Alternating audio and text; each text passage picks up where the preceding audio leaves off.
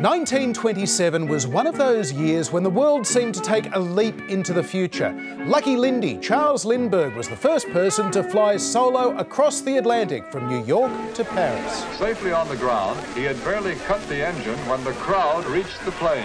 They shouted his name over and over again, Lindbergh, Lindbergh. The Sultan of Swat, Babe Ruth, made baseball history, hitting a record 60 home runs for the season. There he is, circling the bases after knocking a homer. The New York Yankees won the championship. And Talking Pictures arrived with The Jazz Singer, the first feature film with synchronised sound dialogue. Wait a minute, you ain't heard nothing yet. On May 18th, 1927, in the rural township of Bath near Lansing, Michigan, it's the last day of the school year. Around 300 students are in class at the Consolidated Primary and High School on Main Street. At 8:43 a.m, a massive explosion rips through the three-storey north wing of the school, bringing down the roof. The blast can be heard for miles around. Bath locals and nearby farmers rush to the scene of devastation, many assuming there must have been a gas leak. They start digging through the rubble. Contemporary accounts depict an appalling sight. There was a pile of children, about 5 or 6 under the roof, and some of them had arms sticking out, and some had legs, and some just their heads sticking out. They were unrecognizable because they were covered with dust, plaster, and blood. The school's caretaker, Andrew Kehoe, a former school board treasurer, electrician and struggling farmer, drives up outside the school in his Ford truck, steps out of the vehicle. Witnesses later say Kehoe, holding a rifle, beckoned the school superintendent, Emery Hugh. Then there's shouting. Moments later, a gunshot and another huge explosion. Both men are killed instantly.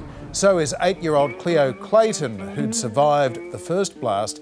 Two of the rescuers, retired farmer Nelson McFarren and Bath postmaster Glenn Smith, also suffer fatal injuries.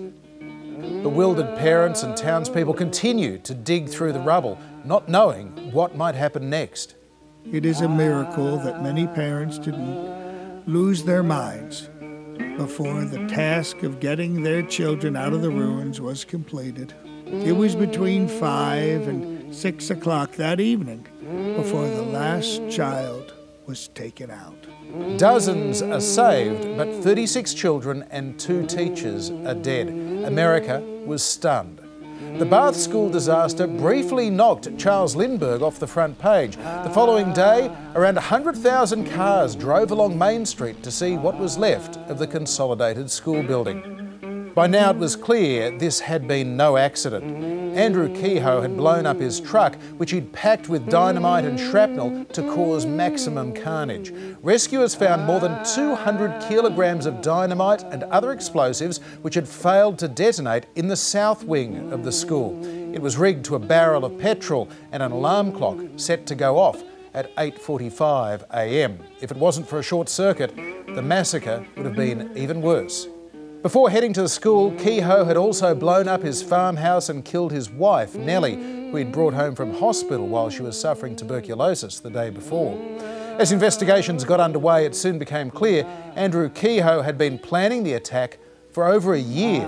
Angered after he lost an election for the position of town clerk, he bitterly resented an increase in taxes to pay for the school on top of Nellie's medical bills. He was notified last June that the mortgage on his farm would be foreclosed, and that may have been the circumstance that started the clockwork of anarchy and madness in his brain. Despite that alleged anarchy and madness, Kehoe spent months carefully planting explosives in the basement of the school on the pretense of fixing the electrical wiring and other odd jobs.